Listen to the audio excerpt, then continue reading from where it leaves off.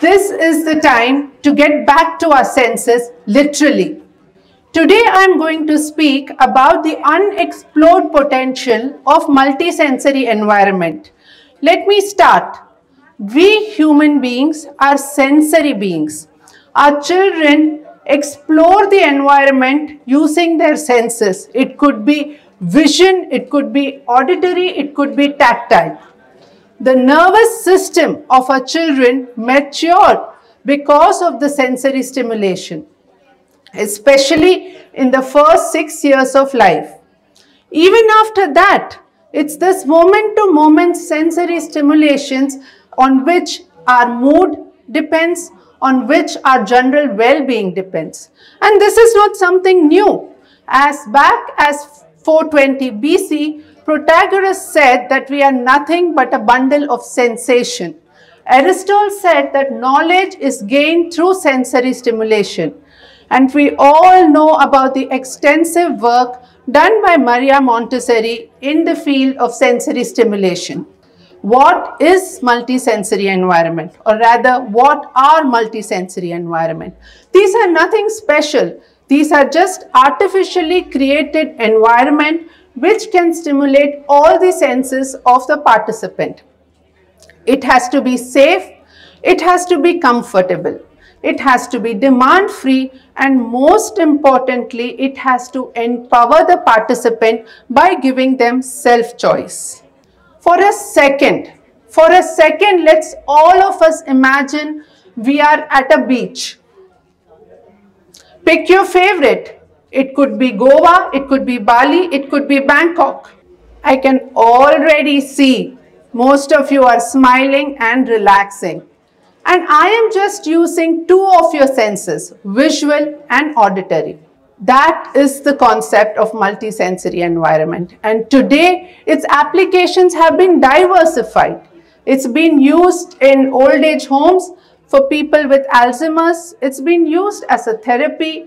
It's been used in schools, it's been used in dental clinic. That's why the professionals gathered together at the Idea Forum to lay down some foundation such that the actual concept of multisensory environment is not lost and the positive outcome is maintained. So they said that multisensory environment can be used in people with disability, can be used in people with sensory processing disorder. It can be beneficial for people even without disability. It helps in learning, relaxation, and most importantly in managing anxiety. How many of you here are scared of the dentist? 30 to 40% are scared of the dentist in general. And I am Dr. PREMILA NAIDU. I'm a pediatric dentist. So my job involves using sharp instrument in those tiny mouths. My job also involves using high-speed drill in those tiny oral cavity of those tiny little being whose attitude, I tell you, is much more than mine.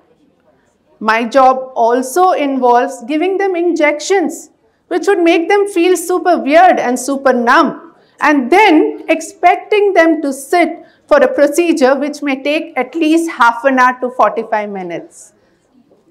By now, all of you would already be imagining me something like this.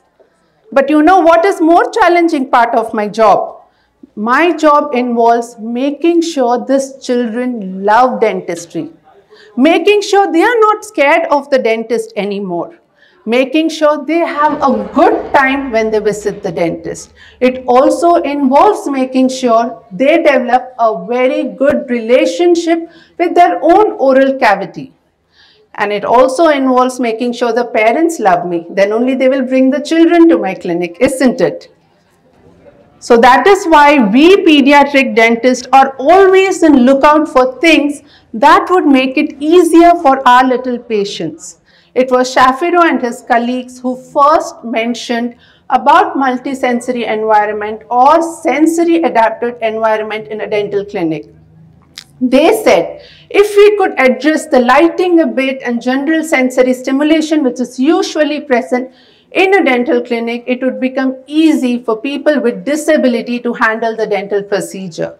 We stuck to it. So then in 2020, AAPD said that modifying the dental setup using a multisensory environment would help in relaxation and getting the desired behavior from the children. How does it work? Multisensory environment works by reducing the pain, reducing the anxiety, and in general helping the child behave and manage the stress surrounded with the dental or the hospital environment better. I think it is just common sense. Let's have a look at what a child sees lying down in one of the best hospitals, even in one of the best hospitals, lying down on the hospital bed.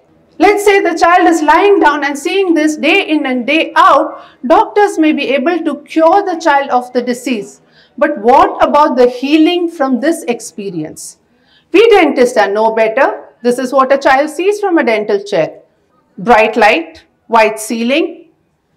To make things worse, our face and close-up. Add some noises to it. How is the child supposed to feel relaxed in an environment and a sound like this? For a neurodiverse child or a child with sensory processing disorder, this bright light and this sound becomes even more overwhelming. Thus comes our multisensory environment to our rescue. This is what a child would see if the dental clinic is designed based on the concepts of multisensory environment. By design itself, it makes it easy. The lights are not too bright. The light intensity can be adjusted based on the child's need, making it inclusive, isn't it? The sound is soothing. Add a little bit of fragrance through automated room fresheners, and you have a whole new setup. So basically what they do is multisensory environments in a dental setup provides the distraction so that the child's stress and anxiety is managed. So what we did in our dental clinic are these few things. We changed the flooring from hard, white, cold flooring that you see usually to an epidemium or a rubber flooring. We provided fiber optic lights which could be adjusted. We provided with an interior that is not only beautiful but it's also distractive to the child. The child can touch, feel, and get the tactile stimulation that is required. Like I mentioned, the automated room freshener can be a game changer. It's just a simple room freshener that you can get anywhere, and that removes the typical hospital smell or the dental clinic smell. And of course, the temperature is controlled. Other painful area are the waiting area. Now the child might have to wait in an area like this and hear all this sound, either waiting for their vaccination, their appointment, or when the child have come to visit someone close. But instead of that, we can provide them with lovely play area, which again is a multisensory environment which would help the child use all their senses to enjoy the movement. It could be the artificial grass, it could be the tactile toys, it could be the sound or the fragrance. My clinic is very small and this is all I could do. But imagine having such a huge play area in a hospital with an area where a child can read, an area where a child can play, and an area where a child can participate in creative activity. Wouldn't it remove the fear from the medical and dental system? That is exactly what I'm looking at. And it's proven. When the distraction is provided, the processing of pain signal is reduced. Let's widen and look beyond what can be done with multisensory environment. In a time when we are urbanizing, in a time where it is believed by 2050, 60% of us would be living in cities, in a time where all the play area and parks are disappearing, and in a time when UNICEF is already asking for a child-friendly city, I think multisensory environment can play a significant role in every place that is associated with the child. It could be dental clinics and hospitals for sure, but it can also play a significant role in schools and apartments where when the child is getting overwhelmed with all the anxiety or the stress associated with daily life, the child can have his or her time. Children are supposed to be playing outside. They are supposed to be playing in the sandpit, roaming in the parks, feeling the different textures of the stones and leaf that are present there. But it's not happening nowadays. Nowadays, the children are spending maximum time indoor. There is reduced opportunity for free play. There's increased visit to hospitals, and the hospitalizations have surely increased over time. So ladies and gentlemen, this is the time we decide that we are not going to change our children for the world that we are creating purely out of our greed.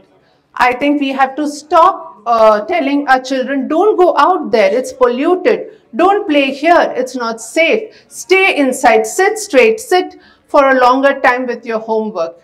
It is time we change the world for what our children need. Ladies and gentlemen, it's time we get back to our senses. Thank you very much and have a good day.